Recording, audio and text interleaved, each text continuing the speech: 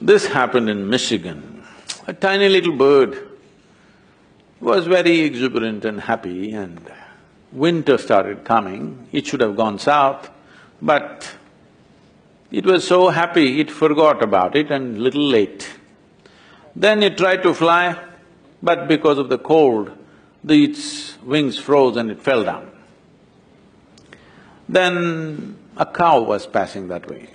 It's an American cow.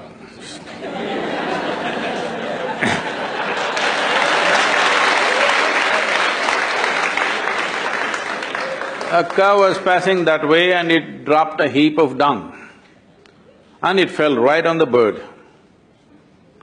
So inside this dung, the warmth of the dung caused thaw of the wings, the ice melted away and it felt happy and warm.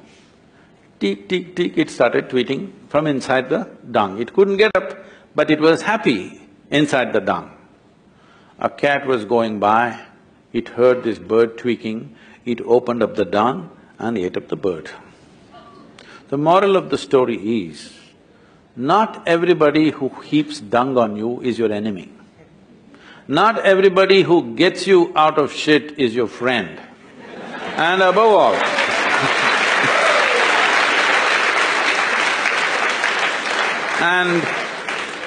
and above all, when you're in a heap of shit, keep your mouth shut.